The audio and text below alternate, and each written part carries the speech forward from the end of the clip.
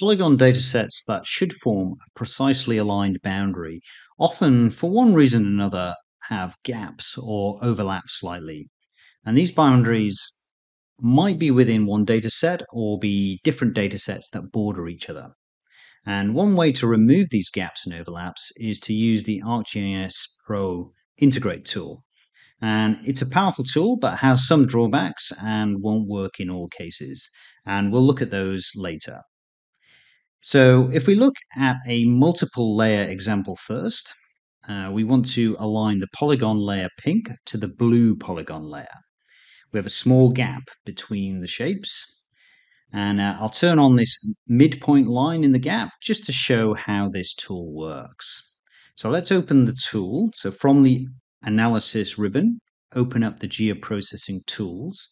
Then in the search box, type integrate and open the integrate tool.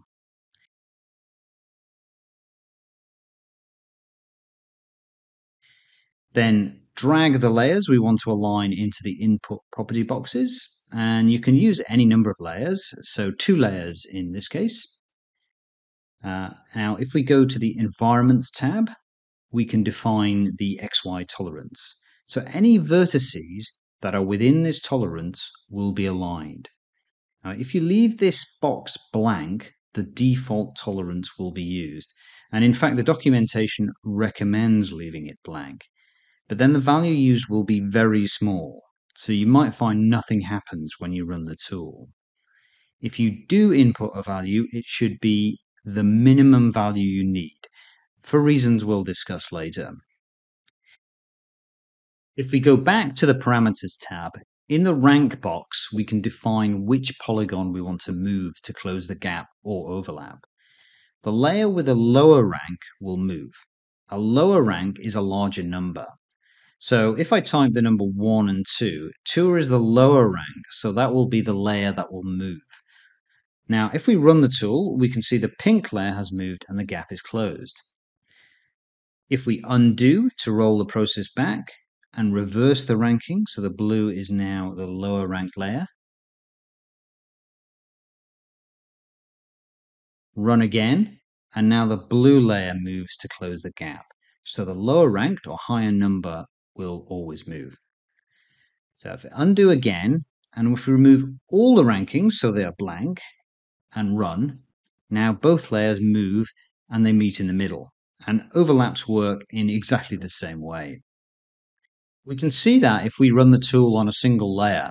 So this layer has 2 polygons that has a gap at the bottom and overlaps at the top.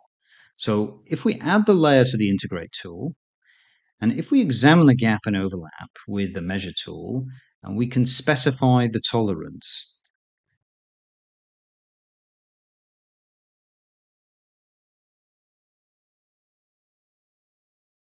Of course, there is no ranking here as we're dealing with polygons within a single layer. So now run the tool. Now the gap and overlap have been removed, but the overlap still exists where the overlap exceeds the tolerance. So let's look at where this tool will not work. The tool works best when distances between the gap or overlap is very small, ideally smaller than the examples that have been shown here. The tool moves vertices to share a location if they fall within the tolerance. This is the case even within a single polygon. So this can have the effect of generalizing a polygon. So generalizing is simplifying a polygon by removing vertices and therefore potentially losing detail, which is probably not what you want.